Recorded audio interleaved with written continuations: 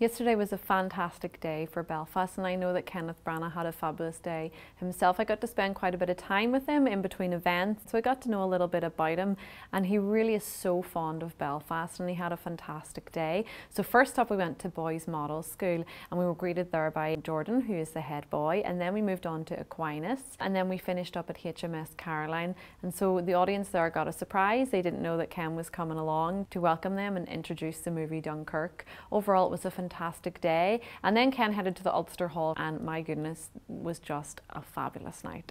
We officially started off the proceedings on conferring the freedom of the city to Kenneth Branagh, and so he was able to sign the official book of the Freeman of the city, and he was so happy, and he delivered his speech and was quite emotional. Think back to his time when he was living in Belfast and how proud his parents would be.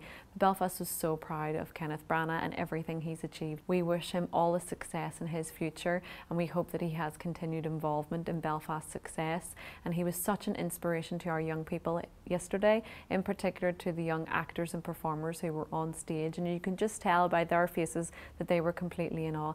I think everyone had goosebumps at the end of the night whenever he delivered his monologue from Henry V. It was just fantastic, and with the orchestra playing in the background, it just lifted the roof off. It was a fantastic evening. So I hope that he continues to inspire further generation here in Belfast, because we are a city that punch above our weight when it comes to our talent, and we hope that that talent continues.